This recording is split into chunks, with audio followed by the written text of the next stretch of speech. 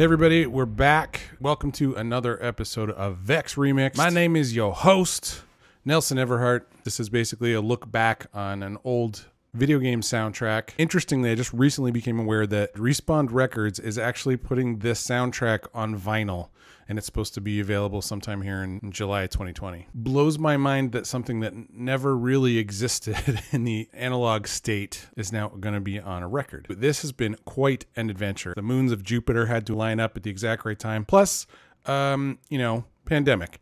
Other than that, everything's been smooth sailing.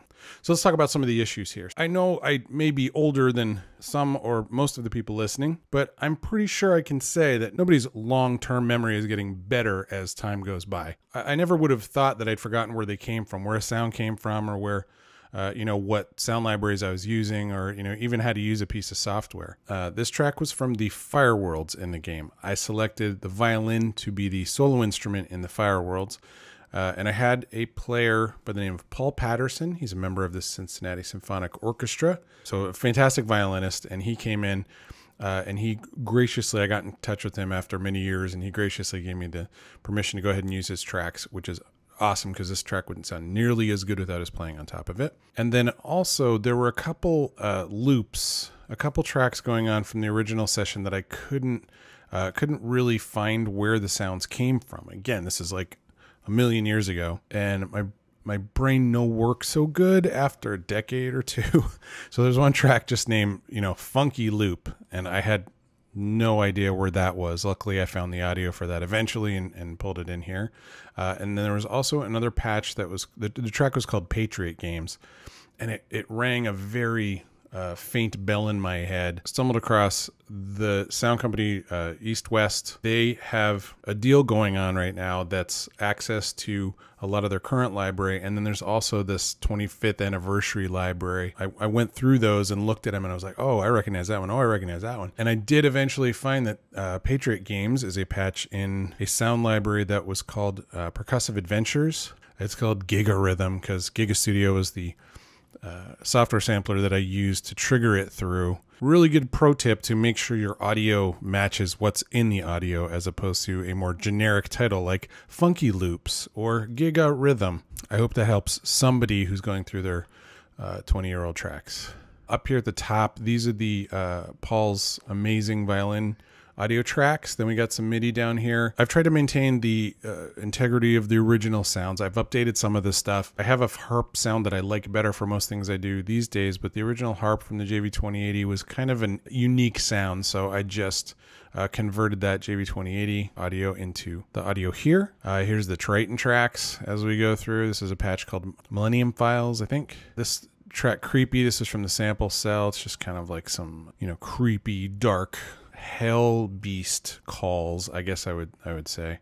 I used a couple bass sounds. One of them was sub bass, as was the style at the time, and then for some of it I wanted it to feel a little more real feeling, so there was this rock bass sound on the JV2080, which is it's okay. It had a little more definition to it, and I used it in some places. I used it in combination with the sub bass to combine the best of both worlds. Bells of Sarno is one of those patches that I had to hunt for on the JV2080. It's on the World 2 card, I believe. This track, I think I've seen it online called the Citadel of Shadows, but as I originally wrote it, it was for the Fire World, so it's called Fire, and then ACY, Activity Center. We had Activity Center XYZ, and I just wrote 3 tracks for it, and we kind of went through, figured out where each of the tracks was best suited in the level.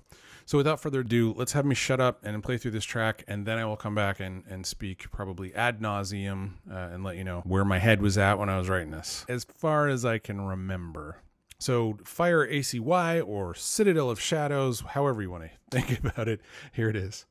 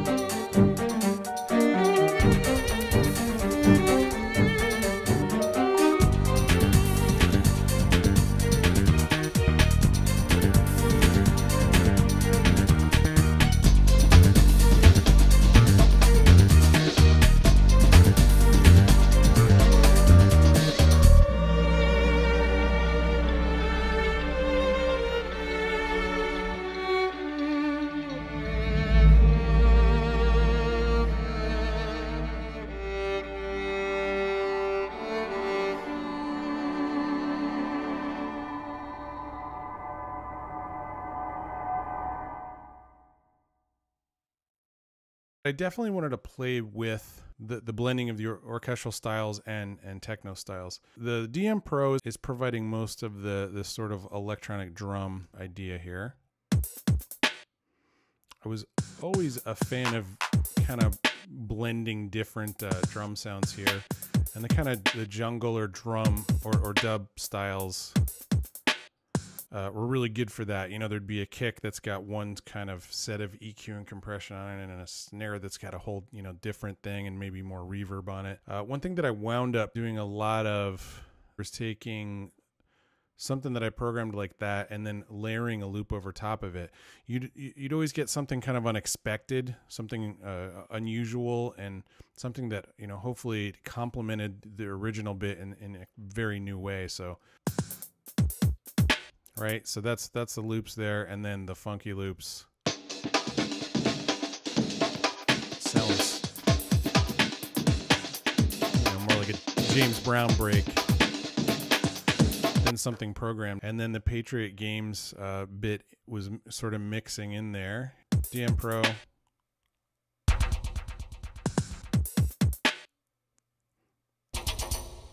Here's everything kind of together.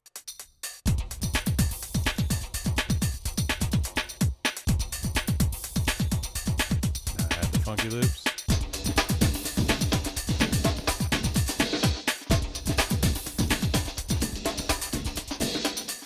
So I really like the layering of those three different kind of approaches to drums on top of each other. So this is a recording of the JV2080 cello patch that I had on the orchestral card here. Let's see if I can find that. Yeah, Marcato Violoncellos 1. This is on the Orchestra 1 card, and I recorded the output of that.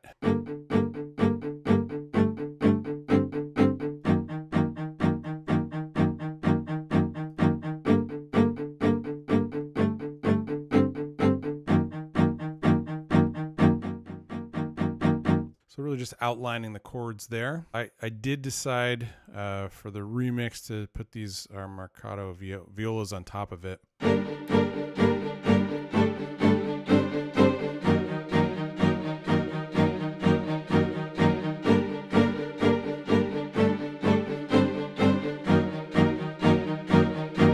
So I've done this a lot recently, where the low spiccato or Marcato strings are kind of providing more of the detail, and the higher pitches are providing more of the actual tonal sound of it.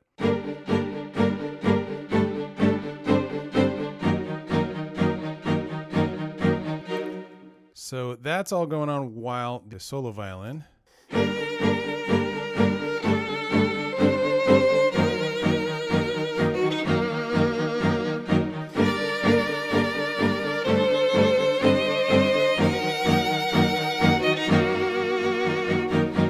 So I guess I meant more like a violin duet. Two of Paul in there. Can't believe what a bargain I found for that. So obviously with the fire world, you want, you know, fiery and heat, and there's a lot of classical inspiration that, you know, the devil plays the fiddle, or, you know, it's a high-pitched instrument and it's piercing, and I chose the instrument for all of those things. Soloed these strings here, the 2080 strings.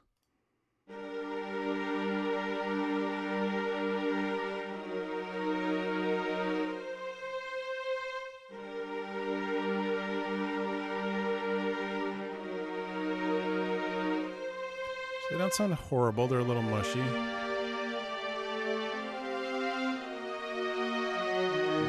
Now, here's the new strings that I've put on top of there.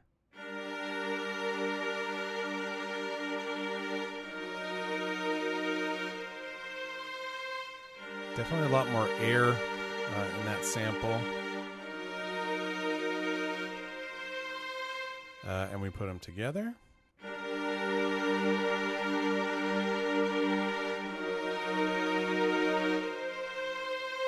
I think it still kind of maintains a little bit of the integrity of the original without completely getting rid of it. So the piano that I replaced the JV2080 with is probably my favorite piano sample. It's Cinesample's Piano in Blue. It's from the Clinton Recording Studio in New York, and it's the piano that played on Miles Davis's Kinda Blue. So full of character.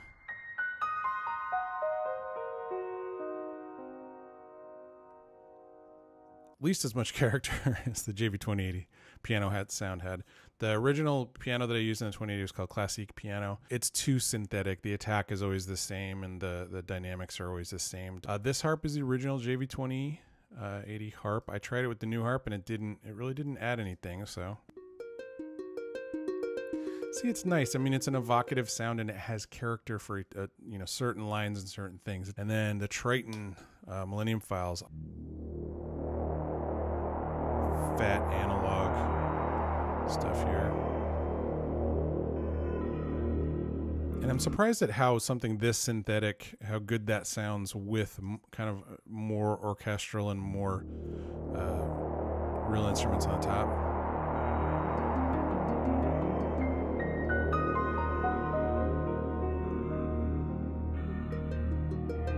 It's probably been done more since then, but I really felt like this combination of electronica and orchestral elements hadn't been done at the time. And it was really exciting to me to take the rules that said, hey, these things aren't really supposed to go together, and go, well, why not? Sub-bass bass lines were usually pretty basic. I'm a dad, and that's a dad joke.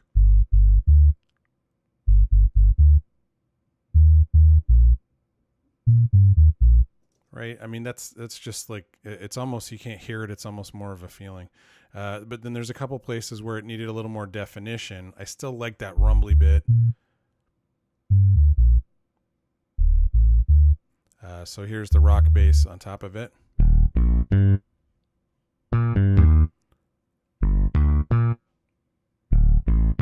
That is from the drum and bass card on the JV2080. Yeah, John's rock, John Petitucci. Now let me take the percussion stuff and bring it in, because I like the way the bass line and the drums play together here.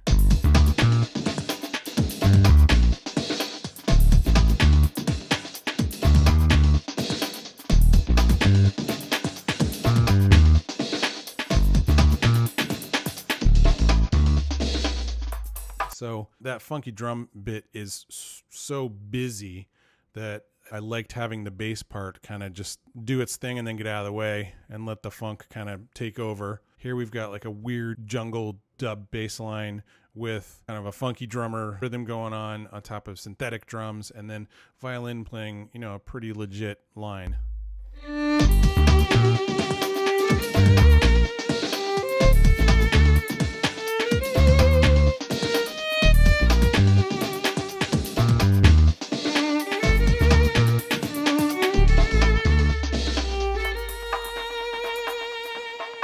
Listen to that again, and listen to the bass line and listen to the violin. When the bass line is moving, the violin's not. When the violin is moving, the bass line's not.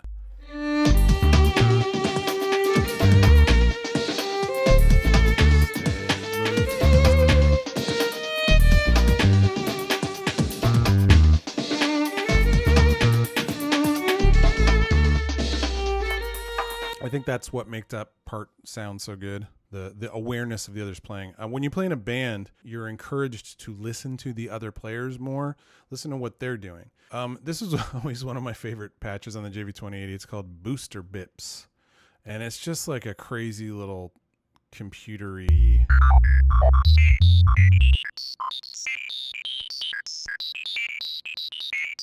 I like the texture in there, I think. This is called Bells of Sarna. It's on the world expansion. This was one I had trouble finding it, and then once I found it, I was like, that was all it was? I could go record some cows out in a field and put a bunch of reverb on it. This is from the 2080. And it's a really nice sound. It's called Gong Menu on the World 1 card. It's got a lot of varieties of gongs, and they sound really good in different pitches. Something I've learned about the gong is that it's kind of important to consider the tuning of it, in the same way that tuning drums on a pop track can result in a more sonorous and blended sound. I think the gong does that too. So I will usually try different gong notes in a tune to see which of them speaks the best. It's still a low note, but it's still a little splashier than this guy, which is pitched lower, right? It's more of a wah, kind of a slower opening. So here's the gong roll. So that sounds really good, and I don't hear a lot of retriggering, and I do hear that with some other sounds, but not with that one, which is kind of crazy with how much low frequency information's in there. I hope that you can hear how much fun I was having writing it, especially getting to bring in Paul, work with him back and forth and learn a little bit more about violin playing and violin lines and the sensibility of live players. I actually had, it was 5 or 6 different worlds, and I had live players on each one of the worlds.